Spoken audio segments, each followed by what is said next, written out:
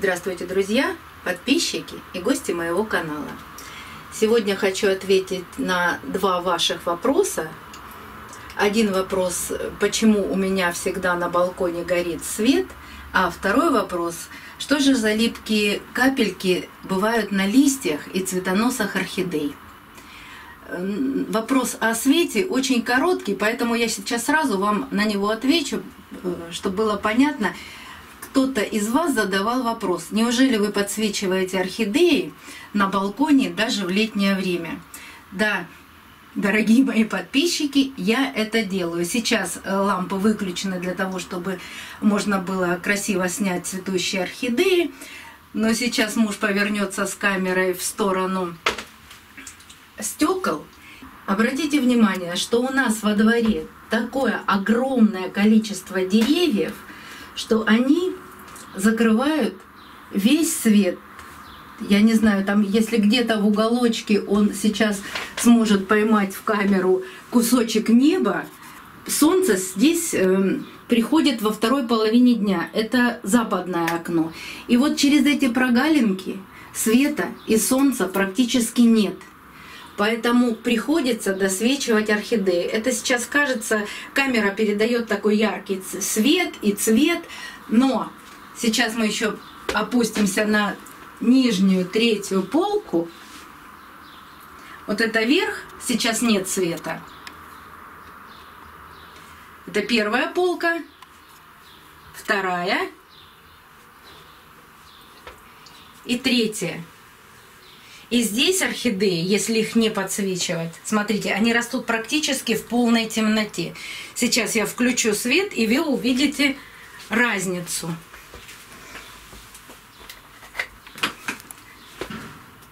Поэтому даже на балконе, даже летом у меня всегда здесь горит свет, потому что досветка орхидеям очень нужна. Ну, это первый такой коротенький вопрос. А теперь перейдем все-таки к липким капелькам на орхидеях.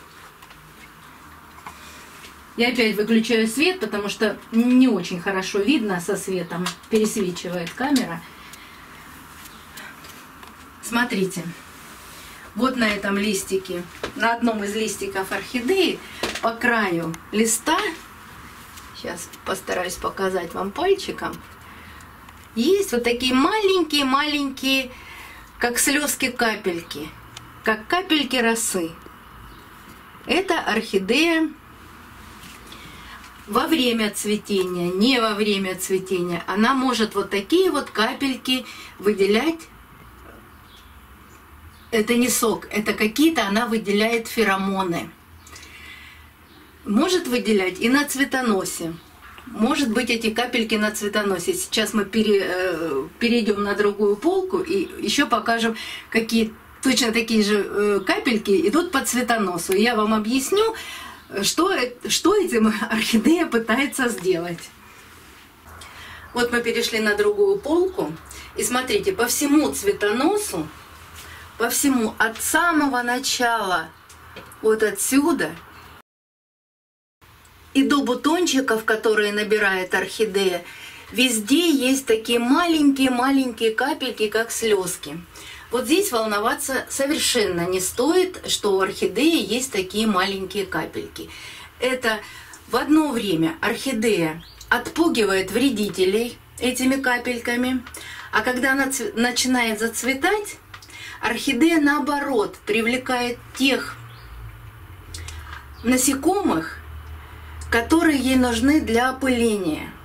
Неважно, что она растет у нас в домашних условиях, и насекомых у вас может не залетать вообще в комнаты, никаких комаров, мух или там еще каких-то мошек не опыляют орхидею. Но орхидея-то в природе привыкла это делать, поэтому она все равно это делает. И вот этих капелек абсолютно не нужно бояться.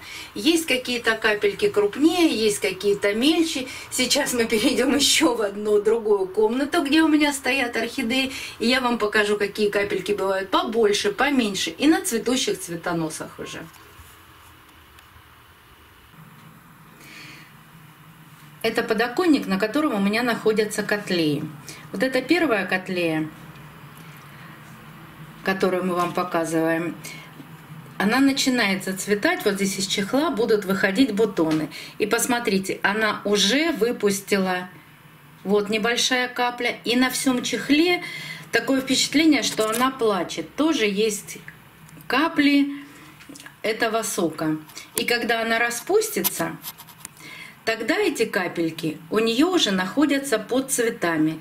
Сейчас плавно переходим к другой котле, и я вам покажу, где эти капельки уже находятся. Смотрите, вот еще есть на листиках. Вот капли. И вот здесь находятся капли котлеи. Это именно то, что котлея привлекает к себе насекомых. Но нет у нас насекомых, поэтому она все равно выпускает свои ароматные эти капли. Они не пахнут, я их, естественно, никаким образом не трогаю, не снимаю с нее, потому что котлея занимается своей естественной жизнью. Она хочет, чтобы ее опылили. Причем котлеи цветут всего лишь месяц. Поэтому она выделяет очень крупные капли для привлечения насекомых и опыления. Еще есть одна котлейка, тоже она цветет, и на ней тоже есть такая же капелька. Вот здесь под цветами. Вот здесь находятся эти капли. Крупные, я их называю слезками. У котлеи прямо крупные такие капли, видные, заметные. Нет, это не вредители, это все нормально. Орхидея так себя ведет в природе. А вот еще один фаленопсис. Это такая миничка. Она цветет, и смотрите, на краю цветоноса сколько таких капелек. Цветет она уже давно. Наверное, очень хочет, чтобы ее опылили. Вот об этих капельках волноваться не стоит вообще. Но есть, конечно, капли и другого рода. Вернее, даже это не капли. И смотреть их нужно не на цветоносах, не на краях листиков, а на задней стороне листа, к сожалению или к счастью, у меня таких вредителей на орхидеях нет. Были, я их вывела, и слава богу, они больше не появляются. На обратной стороне листа бывают не капли, а такие, знаете, штрихи, размазанные, мелкая-мелкая крапинка, таких сладких выделений. Вот такие сладкие выделения бывают от щитовки и от мучнистого червеца. Кстати, как я избавилась от мучнистого червеца, ссылочку на это видео я вам оставлю в правом верхнем углу экрана. Я вам прямо на цветоносах там показывала этого червеца, и как я с ним боролась, что я делала, и больше он не появился. Знаю, что вы мне пишете, что от мучнистого червеца я просто протираю листья там водкой или еще чем-то, и больше не появляется. Но вы знаете, против мучнистого червеца я все-таки предпочитаю бороться актарой. Останавливаться долго и глубоко, как с ним бороться, я не буду, потому что есть видео. А вот если у вас вдруг на каком-то листике появились на вот этой стороне эти капельки, то обязательно пересмотрите все свое растение, потому что мучнистый червец, он очень коварный. Можете, и, кстати, очень крупный. Самку вы можете увидеть, самца вы не увидите никогда, потому что он очень мелкий и он летучий, он с крылышками. Вот видите, у меня есть желтые такие липкие специально пластиночки, потому что из окна летом залетают какая-то мошкара. И вот на эти пластиночки эта мошкара прилипает. И если бы вдруг был мучнистый червец, самцы тоже бы прилетели на эти желтенькие пластинки. Но, слава богу, их нет. А вся эта мошкара, это висит с прошлого года, и вы знаете, до сих пор она липкая и привлекает к себе вот этих вот мошек. Покупала в Ашане, покупала 2 года назад. Сколько стоит, не помню, но помню, что не очень дорого. Простите, что отвлеклась. Но самку вернемся к мучнистым червецам. Самку вы можете увидеть. Конечно, их можно снять сначала механически, промыть мылом, но я считаю, что обработка октарой обязательна. И вот они, когда ползают по листику, они выделяют такую сладкую падь. И вот на эту падь, во-первых, они высасывают из листика соки, а то, что не могут переработать, вот эта падь, она у них выделяется сюда на листы. И вот когда она ползет, она за собой оставляет вот эти вот следы. Ну не эти, конечно, нет их здесь, слава богу. Она оставляет за собой такие липкие следы. И вот за этими липкими следами, да, ну не паниковать, но надо принимать какие-то меры. Щитовка точно так же, она тоже выделяет сладкий сок. И вот на этот сладкий сок очень любят, на этом сладком соке развиваться грибы. А грибковое заболевание – это уже лечение. Поэтому не допускайте появления таких мучнистых червецов, щитовки. Это основные, которые выделяют этот сладкий сок. Вредители. Поэтому просто просматривайте свои растения. Если с растением все в порядке и нет таких липких выделений на тыльной стороне листа, то вот об этих маленьких капельках не стоит и волноваться.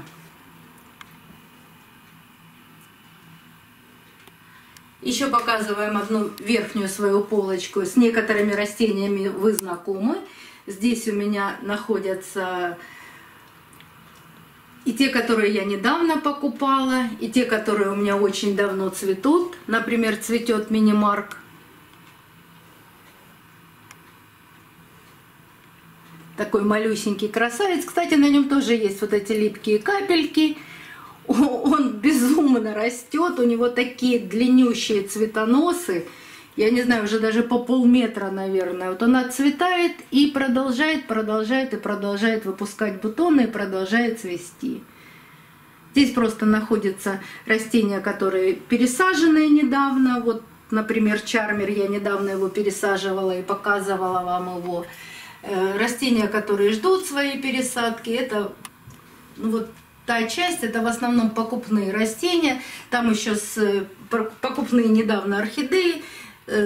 Да, распустил все свои бутоны КВ Бьюти. На этих растениях нет никаких ни на листиках, ни на цветоносах, нет никаких капелек. Я за них не волнуюсь, они у меня промыты.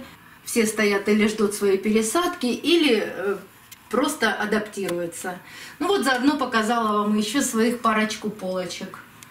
Если у вас остались вопросы по поводу липких капель на орхидеях, пожалуйста, задавайте. Я с удовольствием на них отвечу. Ну и на этом все. Пока!